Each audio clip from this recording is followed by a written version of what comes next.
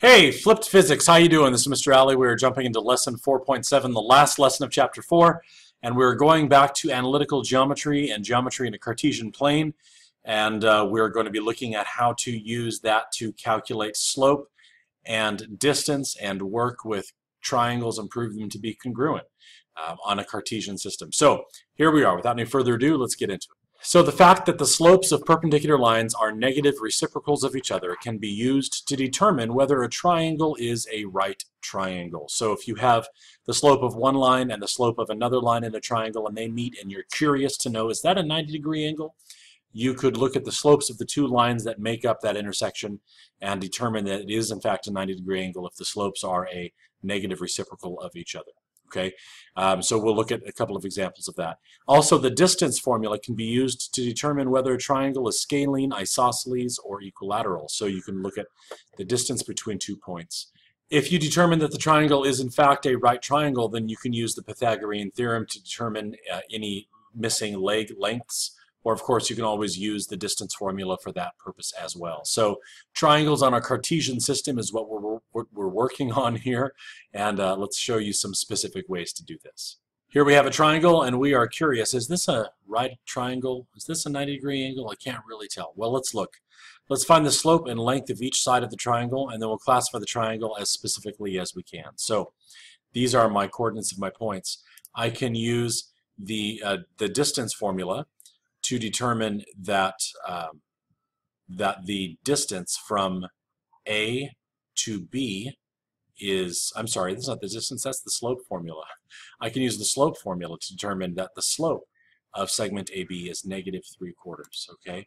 And then I can use the slope formula to find that BC is in fact 4/3. So they are negative reciprocals of each other. And here then the slope of AC is 1/7. And so AB and BC are perpendicular, so it is a right triangle. And now I want to look at the distances here, and I can use the distance formula to find that the distance from A to B is 10, and the distance from B to C is 10, and the distance from A to C is 10 radical 2. So I've discovered that this is in fact a right isosceles triangle. Right isosceles triangle. Okay, two sides are congruent. All right. A midsegment, this is something you haven't seen yet.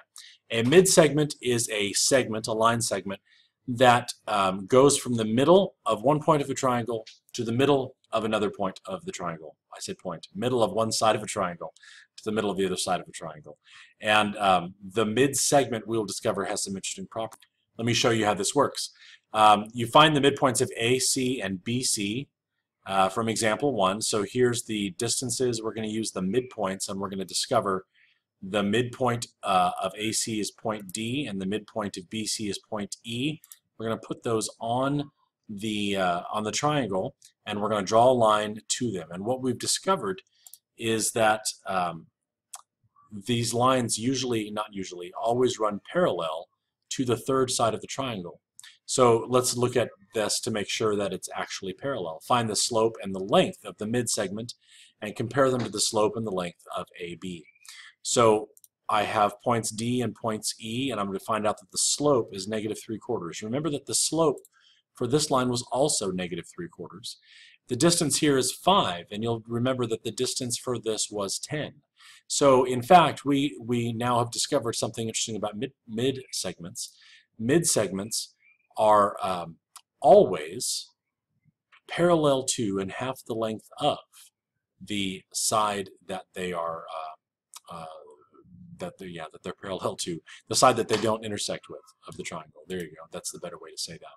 So the midsegment of this line is parallel to the segment here, and the length is 1/2 of the length.